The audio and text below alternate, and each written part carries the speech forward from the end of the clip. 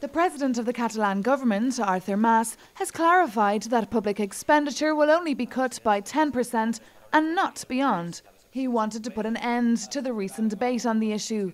He also wanted to reply to the insinuations from the Spanish Vice President for Economy, Elena Salgado, to raise taxes in order to reduce the Catalan deficit. En qualsevol cas, la posició del govern català és molt clara i la meva també. Nosaltres fem un sacrifici gran, reduirem un 10% el pressupost, això comportarà sacrificis de tota mena, però més enllà no podrem anar. La senyora Salgado té una opinió que nosaltres no compartim, i si ella diu que hem de pujar impostos, jo la resposta que li dono és que no els pujarem. In Madrid, the controversy generated by Salgado's words was not equally interpreted.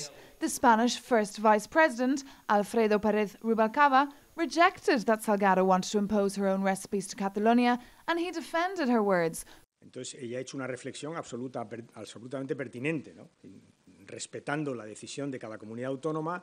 Si tú tienes un problema de déficit, pues el déficit es un desajuste entre ingresos y gastos, y si hay un desajuste, pues puedes bajar uno y subir otro. The Catalan President also announced that on the 25th of March, the first summit to reactivate the economy will be held.